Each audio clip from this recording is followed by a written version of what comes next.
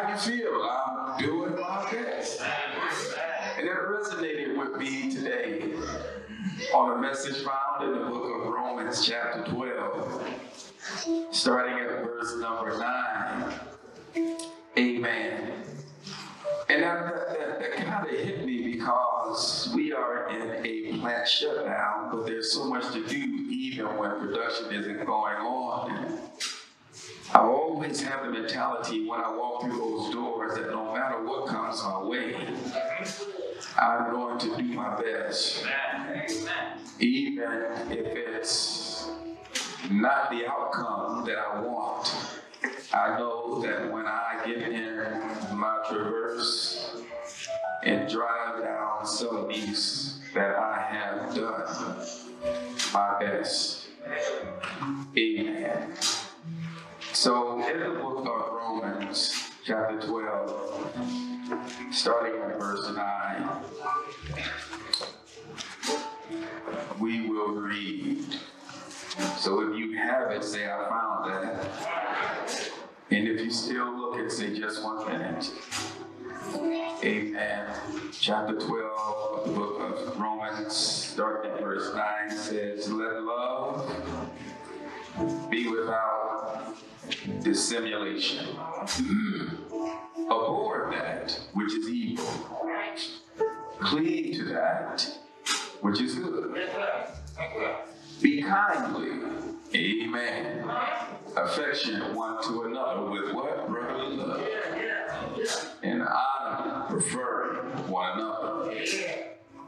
Not slothful in business, fervent in spirit, serving the Lord.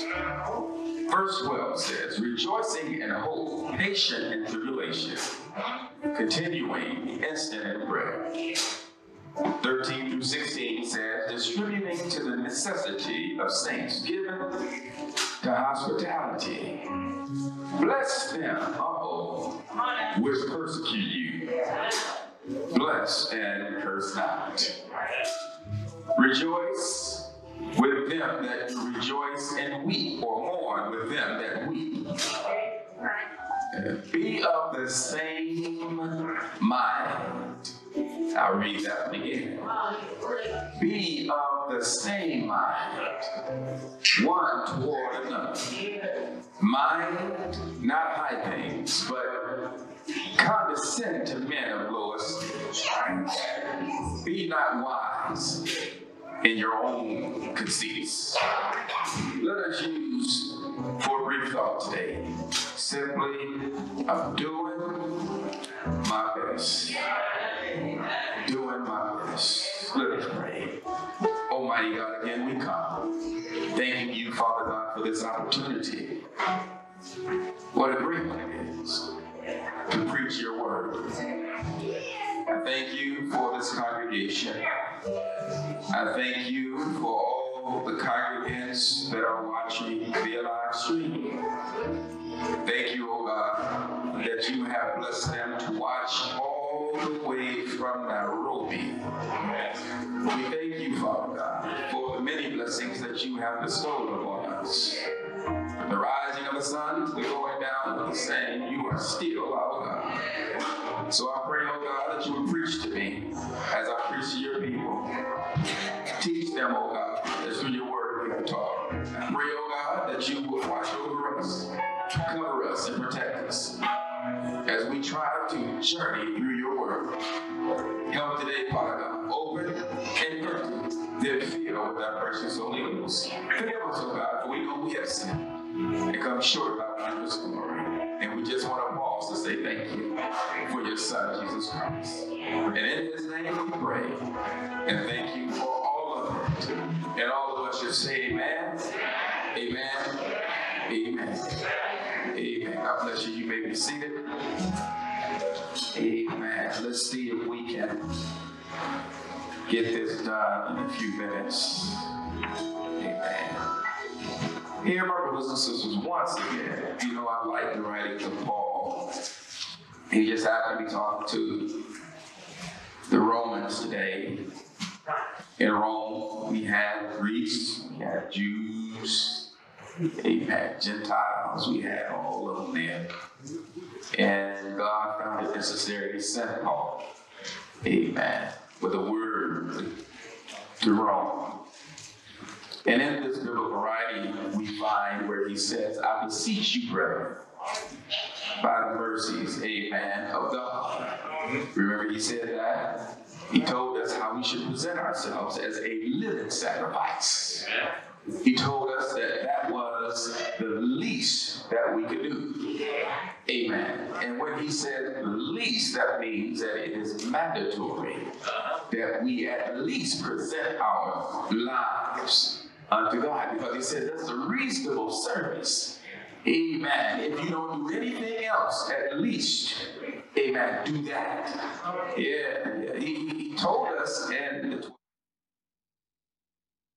amen, to the ways of this world. Amen. In other words, we can't just follow everything that the world does. There has to be a differentiation, a difference, amen, between us and them. Amen. There has to be some way, folks, to know that we are godly, that we are children of God. So he said, don't conform, amen, to everything. If it's wrong, treat it as wrong. Amen. If it's right, treat it as right. But don't go with the flow just to be with the status quo. Amen. We must be willing to take the flack of man when we refuse to walk in darkness. That's what he said. And he also said, now I'm not trying to browbeat you, but I'm trying to present you with the grace of God. And in that grace is also exhortation or teaching in the right way. And I applaud Paul for that, because he was already getting heat from every side, because he was simply trying to preach practical doctrine. Amen. And that's what I try to do every Sunday and Wednesday during Bible study, is to preach practical doctrine. Not over folks' head, not trying to use big words, but kindergarten terms that even I can understand. Because God, at the end of the day, is not happy about the words you use, but the lives you have touched. Are y'all walking with me? So we have to be mindful. We have to be careful, amen, when we exegete and we share the word of God that is not for our own uprising, but it's for the uprising of the word of God in this temple. Now notice, if you will, that although he was having a rough time, Paul still found time to love on God with words. And we can do that today. We can love on God with our words. Every time we share the ministry with someone, we are loving on God with our words. When we share the good news, when we tell folks that God is still alive and he is still in control, we are loving on God with our words. Because in times like these, we are losing folks on every side, because they're asking God, where is he? The world is in such a mess. Sometimes it appears that God has taken a long trip, has taken a vacation from our needs and our desires. But I stopped by to inform you that no matter how rough the time is, God is still there. Yeah. He's still in control, moving mountains, opening doors, healing the sick, saving those who are dying. But I'm grateful today, my brothers and sisters, that I have not lost the faith.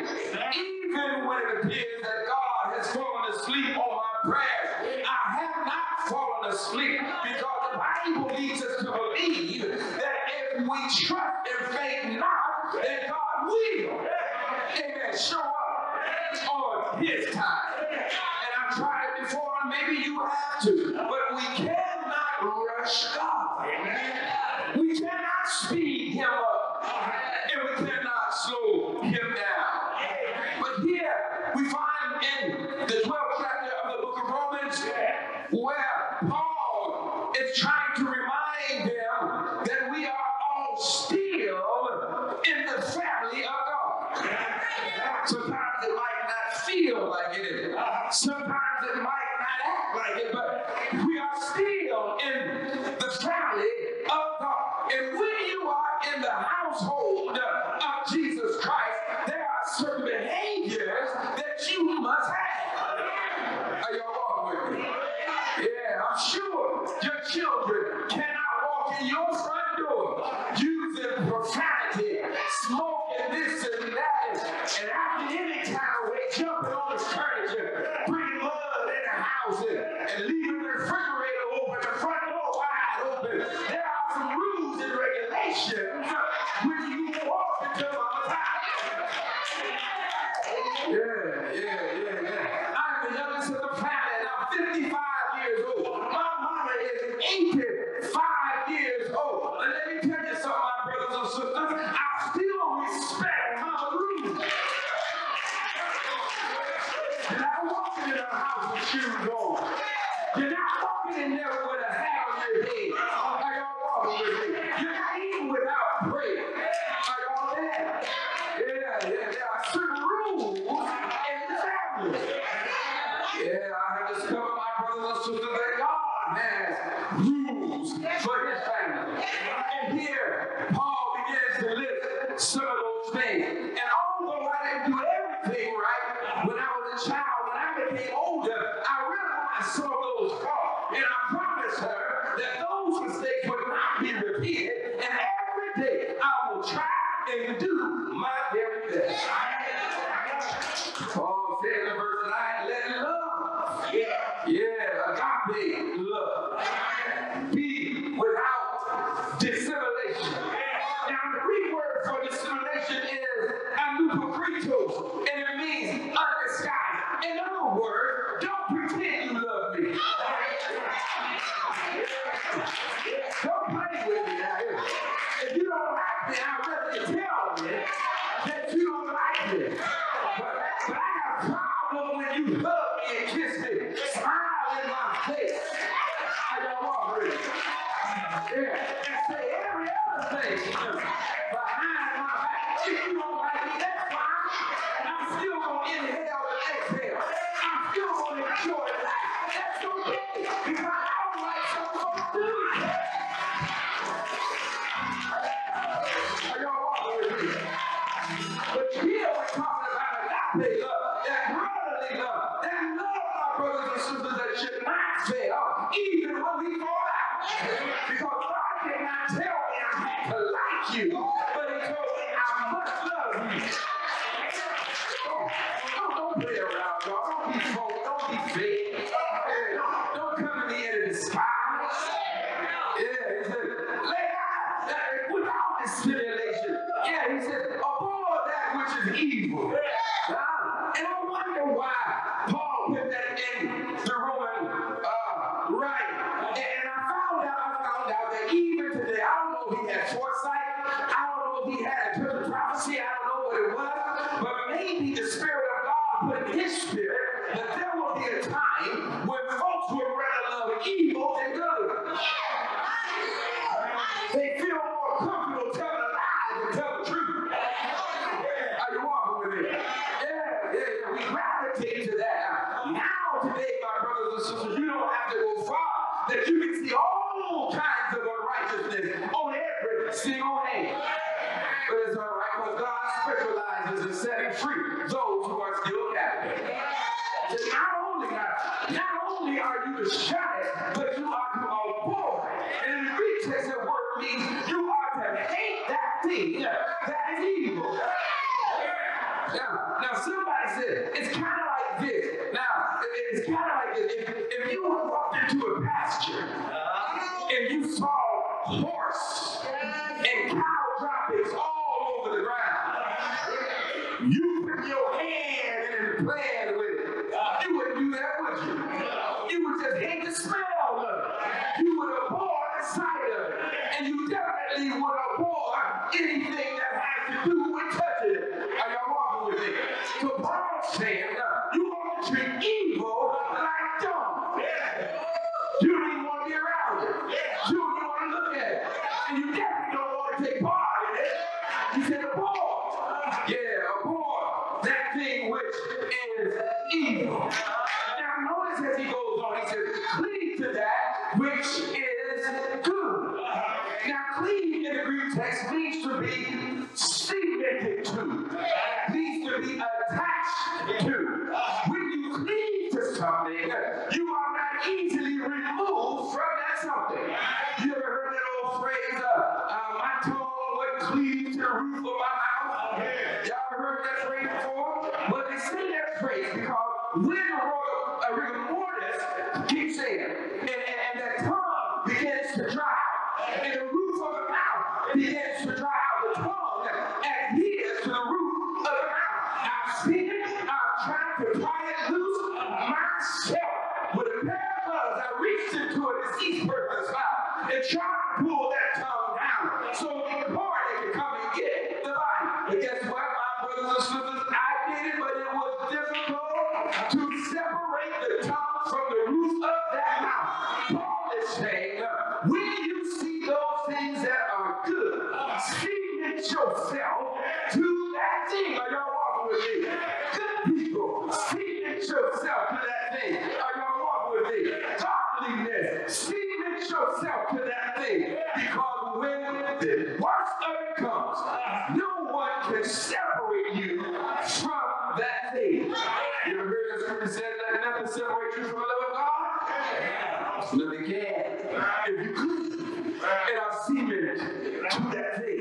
Now notice he said, not only should we love without being fake, not only should we hate those things that are evil, not only should we cement ourselves to those things that are good, but be kindly affectioned one to another. You know what, folks? I never thought that it was so hard, amen, to be kind to folks. It is sometimes the most difficult thing in the world. And I'm going to explain that to you. Now, what he's talking about is a phileo love. In other words, a brotherly love. It's difficult. It's difficult to be kind to people when you deal with folks who won't even speak to you. Amen. Amen. See you coming and they go the other way. It's difficult when you need help and they are scarce, but when they need you, you are there. It's difficult. Are y'all walking with me? The only time they want to be around you is when they need or want something. It is difficult. Amen. But they won't even smile at you, but every time you see them, they have a frown, amen, on their faces. It is difficult, my brothers and sisters, but I found out that even in difficult situations around hateful folks, we still must do our best. Why? Because those are the rules of the family. That's what's expected of us.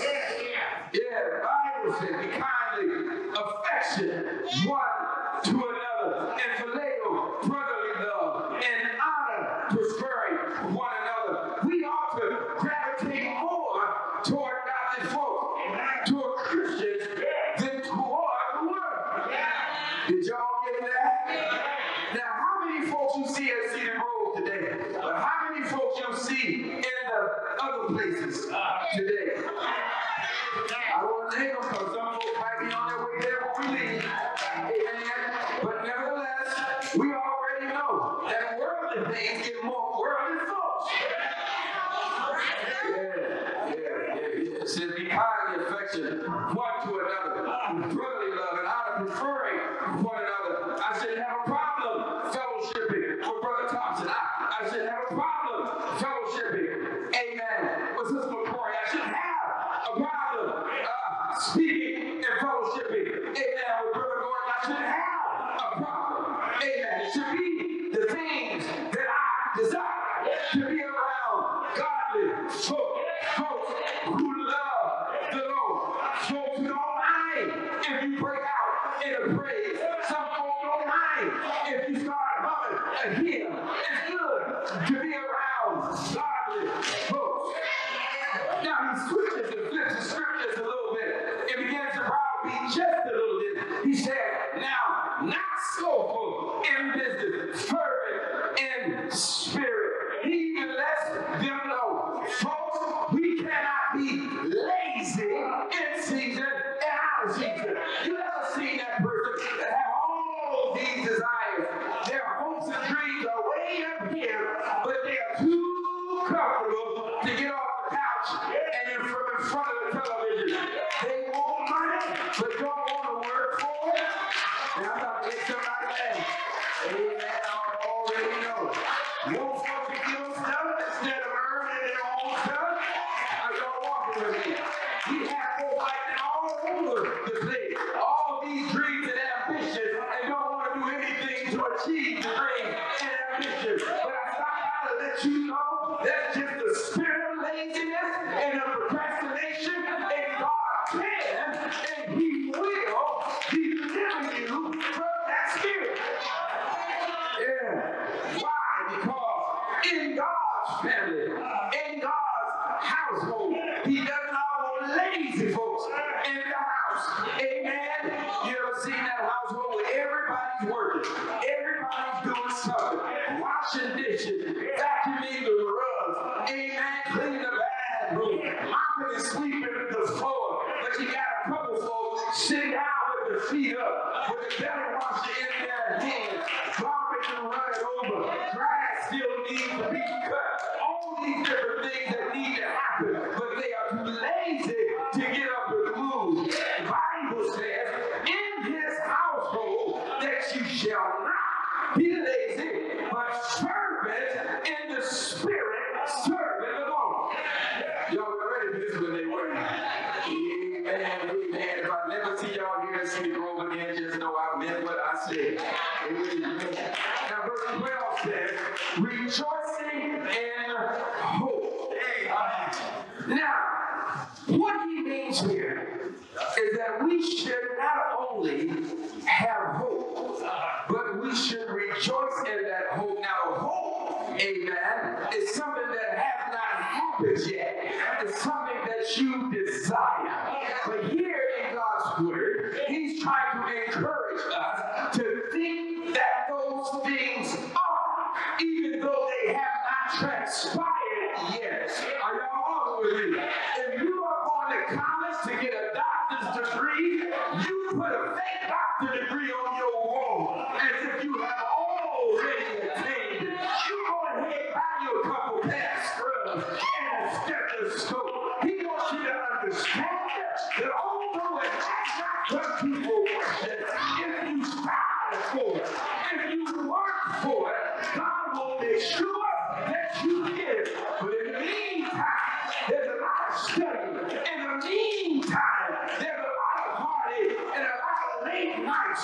But if you just strive through your dark days, through your struggle days, God will bring it through fruition. Rejoicing in your dark days, not the results, but getting there. Getting there is a hard part. He says, patient in tribulation, and I'm almost done. That word patient in the Greek text is not a passive word, but it's an active word. So while you waiting on it, you better keep working.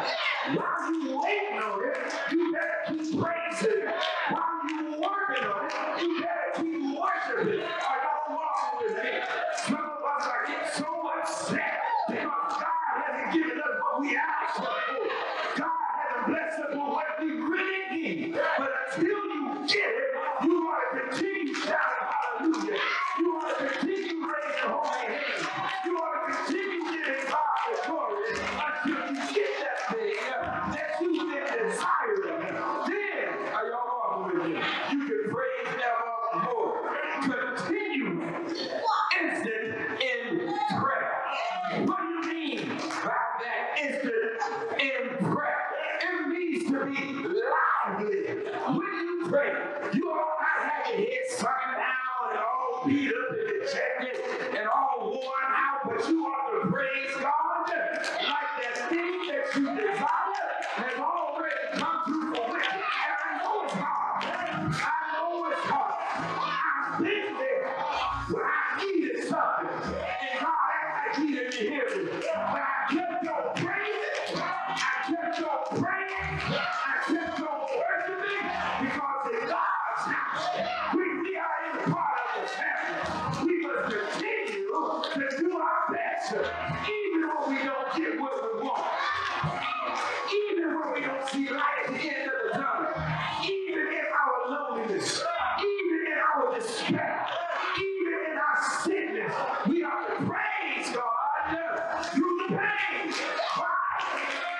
because He has acquired us to do that in the house.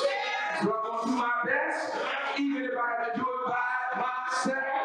He says, distributing to the necessity of the saints, given to hospitality. Oh, I really, really love that one, because we have some folks who would rather take than give. But He said, I want you to be a steward of giving, not just of taking. He said, what do you mean, preacher? One of the simplest forms of giving is to raise your hand and holler your praise. Are y'all walking with me? Shout the victory that God is and God can. Every time you walk into the house of God, you ought to be ready to give something as received. What can I give? You can give your spirit, your heart to God. You can give Him a hallelujah praise. You can stand up and give Him prostrate praise. Whenever you are in the presence of God, when you lift up holy hands, you are giving God praise. Yes, you are. The Bible says, bless them which persecute. What? Bless them. Bless them. Bless them which persecute you. Did I read that right? Bless them. Now, when you bless somebody, that's a conscious effort, right?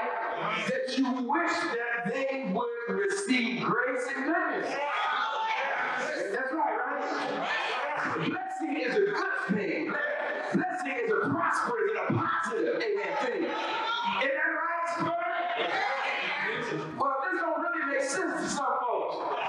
Bless them which persecute means to bring down, to hurt, to bring heaviness upon, to stop, to wither, to stifle, amen, to muzzle.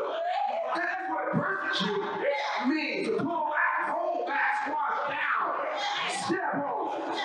So I am supposed to. I want y'all to help me out with this. I'm not the sharpest prick out in the box, but notice, if you will, what it said there. I am to reap possibility upon those who want to harm me.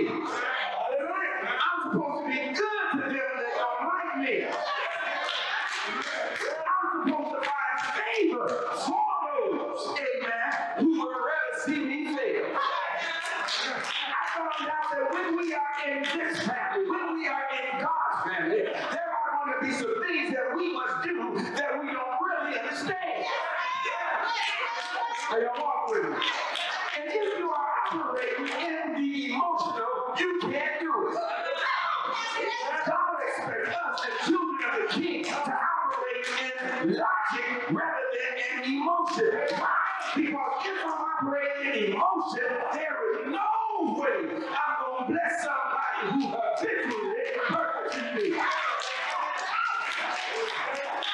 But when we do it logically, you know that the logic is that God has required that as a part of His household and His family. What's up? Yeah, there's a whole lot of us, amen, in the family. And even in His Word, He talks about how the church is full of different members, but still one body. Amen. One body. Amen. But it's comprised of different members. And we're going to close out on that part. But notice, He says, bless them which persecute you. Bless and curse not. Wow.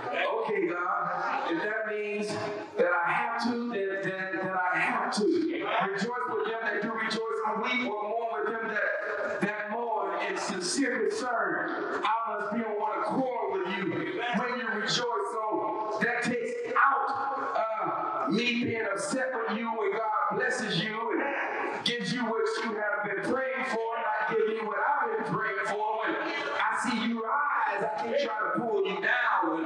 When I see God blessing you, I can't get upset.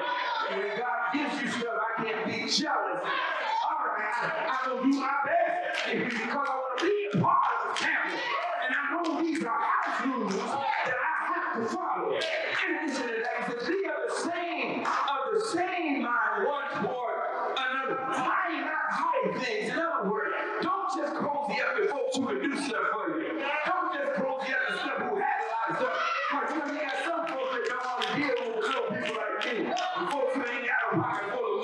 They think they're better than me. And that's all right, because God says, if you want to be a part of the household, then you must cozy up to the ones that don't have you. You can't just treat folks because you have one chicken sandwich more than them. You can't do that if you want to be a part of the family. That might not have things, but condescend to men of lower state. Be not wise in your own conceit. In other words, don't think you more than you are. Just because you fine, just because you handsome, don't think you all that. Amen. 6'2" wide shoulders. Amen. Big feet and big hands. Don't think you all that. Are y'all walking with me? Long, real hair. Nice hourglass shape. Don't think you all that. God says that if you exalt yourself, He will abase you. But if you abase yourself, He will exalt you. Now remember, you might not agree with everything that everybody in the church does, but that's designed that way because all of us have different gifts. And every gift don't coincide with the other gift. Are y'all walking with me? Yeah. You might have the gift of mercy. That means that folks who do you wrong, you quick to forgive. Folks who are not with the spirit of mercy, like looking at you like you crazy. How can you let them talk to you that way? You might have a spirit of giving. You might give and give and give and give and give and give and give.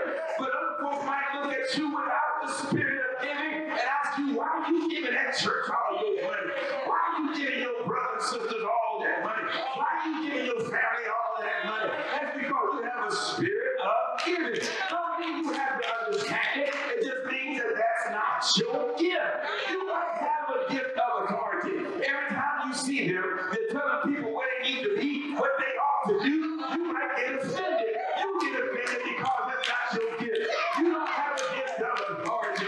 Are y'all walking with me? Now, there are also some folks who will look at other folks and say, you're doing that wrong, baby. Come over here and let me tell you how it's done. You got to put one foot in front of the other and make sure you keep your balance and don't get distracted. Somebody might say, you always tell folks what to do. No, you're not telling folks what to do. They just have a spirit of teaching. Leave those folks alone. Not worry about everybody else's gift and worry about your own gift. Are you walking with you? That's how the church runs. And if you can't deal with that, you are in the wrong house and your own family. Right on in. Now let me tell you this story. And I'll be done. There was a conference that was given. And in this conference, there was a hammer. And the hammer was hammering stuff. Are y'all with me? And then proceed with a screwdriver. Walks up to the hammer and said, hammer, why are you making so much noise?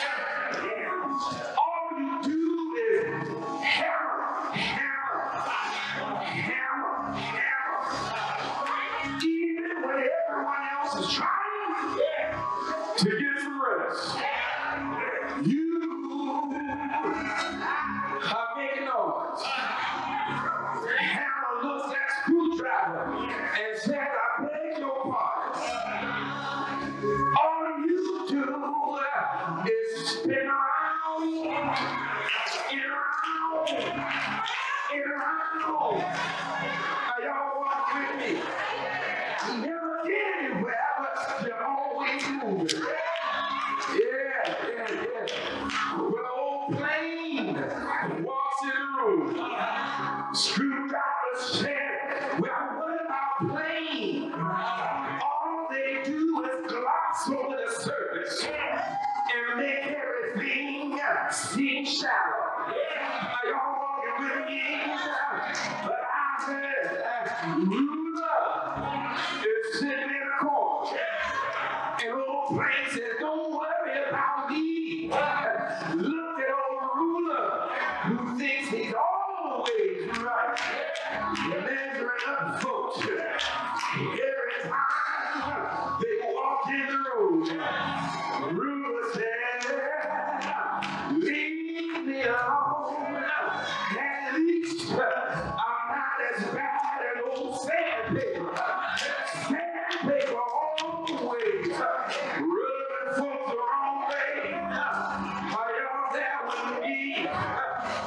Everybody wanna stay away from sandpaper, but sandpaper said, well, I'm not the worst of the group. Look at old Pliers. Pliers stood up and said, oh, hold on. All of y'all back in the grip. Are y'all walking with me? But in the room comes the master carpenter. Are y'all there with me? And the old carpenter picks up the hammer and began to hammer. Picks up the screwdriver and began to turn screws. Grabs the plane and smooth everything on out. Grabbed the sandpaper and brought it to a beautiful finish. Grabbed the pliers to put the last bolt in. Are y'all walking with me? And when it was all over, there's a beautiful, gorgeous work of art. I stopped to let you know that we have hammers in the church. We have screwdrivers in the church. Pliers and sandpaper in the church. And rulers and planes in the church. But I heard that if we do our own job as the master carpenter, oh, Jesus Christ will build a great kingdom, a Holy Ghost church right here before us. Stop being concerned with everybody else's gift and just make sure that you do your very best and everything, do your very best. I'm thankful today that in this conference, they figured out that work of art could not be done without each of the tools. God's plan is not complete without each of the gifts. So my brothers and sisters, when we try to deviate from the family rules, know, if you will, that God will put something on you to sharpen you up, get you back right, order you a little bit, and put you back where you should be. So if you don't mind today, if there's somebody here that knows that you are a part of the family, or would like to be a part of the family, and have not made things right, or have not done your very best, this is your opportunity to get those blades sharp, get those screws turned, get those nails pounded in. The Bible says that God will receive you if you confess with your mouth and believe in your heart that God has raised Jesus from the dead. And one thing that I really love about this, y'all, one thing I really love about this, Brother Sanders, is that God will grab the dirtiest of folks. You know, the people like us. Amen. The ones who continue to make mistakes or have made mistakes. He can reach down below that mistake and pick you up, turn you around, and place your feet on solid ground. It doesn't matter what you did. It only matters what you can do. We have so many folks looking at folks' past. And that bothers me. Because they see everybody's past but their own.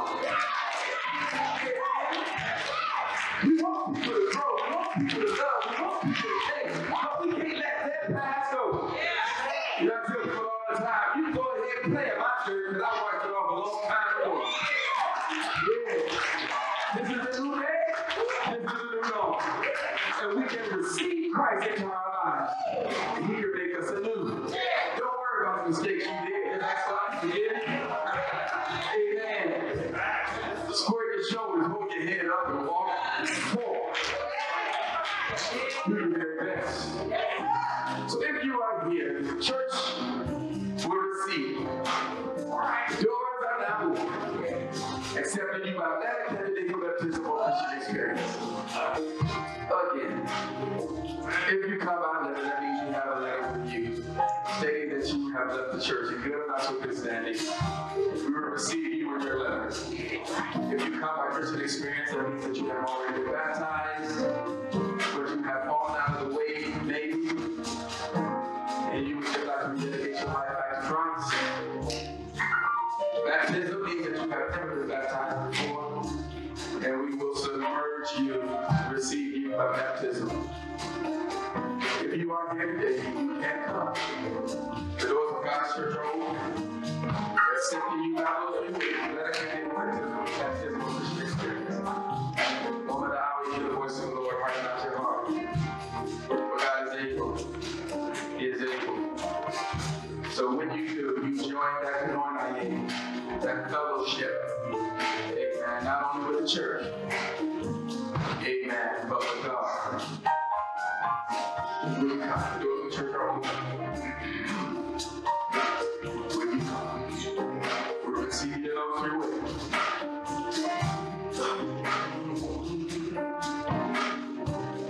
When you come,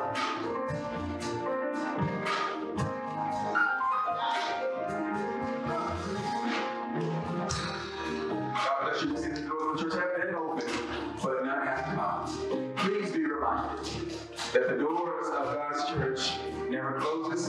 Doesn't make a difference where you are, in your grass, in your house, at work, in your car, or here. God will receive you if you just believe and reach out to God. Amen? Amen. Well, God keep you. God bless you. And I just want to thank you all again, those of you that followed me over to Cedar Grove on last week. Amen. And for those of you that stayed here for the, amen, the homegoing and Chelsea Memorial of our beloved Brandy. Amen. So, again, thank you. I noticed all of that stuff, and it made me feel so very good to see you all there. Amen. My wife had said, we're coming. I said, oh, okay. She said, oh, we're really coming. I was like, okay. That's good. All right. And so she called me. She said, I'm on my way. I was like, okay. No, really, I'm on my way. Okay. I texted and said, you gonna make it? And she was asking for directions all the way there. And I said, you gonna make it? She said, we here. I said, whoa. Now I know I got to preach. Amen. Take off for your support. I appreciate that. If there is nothing else, don't forget on the 11th, our children's church will be fired back up. I'm so very happy. Amen. I know that this is going to be a wonderful experience for our children. Amen. Hey, why don't you say? Yes, ma'am. Before we, I would just like to say to the church, those of y'all that don't know, my little cousin, Quan, he got accepted at Syracuse University up in New York. Yes, he's far away from home. But he will be playing Saturday on TV live at 7 o'clock. What channel? ESPN. For those of y'all that like to watch football, please follow him and support him because he's a long way from home. So Saturday, 7 p.m. ESPN. Syracuse. What was his number? What's his number? 22. Number 22. Syracuse. They're playing Saturday. Yes. At what time? 7 o'clock playing Louisville University. Amen. Juan. Amen. Juan Peterson. Amen. Y'all check that young man out. Amen. He is his parents are the ribbons of the Cedar Grove Baptist Church. So when he's doing all he's doing, when he gets to the NFL, Just remember, he came from me here, Thursday, man. All this ground right here, this grass, amen. This church, this edifice, amen. God bless you, Mark Peterson. Please support him, amen. Amen. Everybody say,